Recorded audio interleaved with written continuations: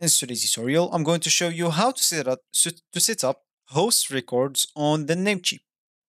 So the first thing that you'd like to do, of course, is just go and open whatever browser you're going to use to follow this tutorial steps with.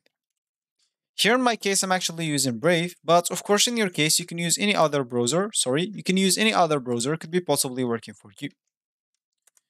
Once you do that, make sure to go into this URL section and simply type namecheap.com and hit the enter button. That should take you into this page. Of course, here, that will normally be your home screen or main screen. And if you have an account, make sure to hover the sign in option, enter your name and password, click at sign in to log in into your account. If you don't have an account, make sure to go here and click at sign up to create an account. Of course, there is no option to like fast sign up, like sign up with Google or something like that. So you only have to do it manually. Once you logged in into your account or sign up into your account, you'll find yourself on some list like this. And as we said, we would like to set up our host records.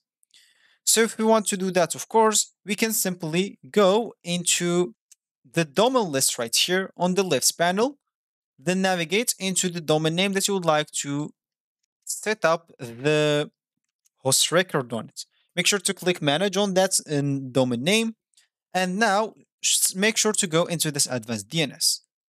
Of course, make sure to go into this host records and add a new record. And now, as we said, we would like to set up a host record. So simply, you can just go and look for it right here. Choose it. Of course, choose whatever like the way that you want to set up the record with it or the type. Fill up the host, and of course, that change with whatever type you choose. And of course, change the TLL for or whatever you want, from automatical to whatever you want. And of course, once you finish, hit the save all changes, and you'll be good to go. So this will be actually for this tutorial. I hope you like it. Thank you guys for watching, and goodbye.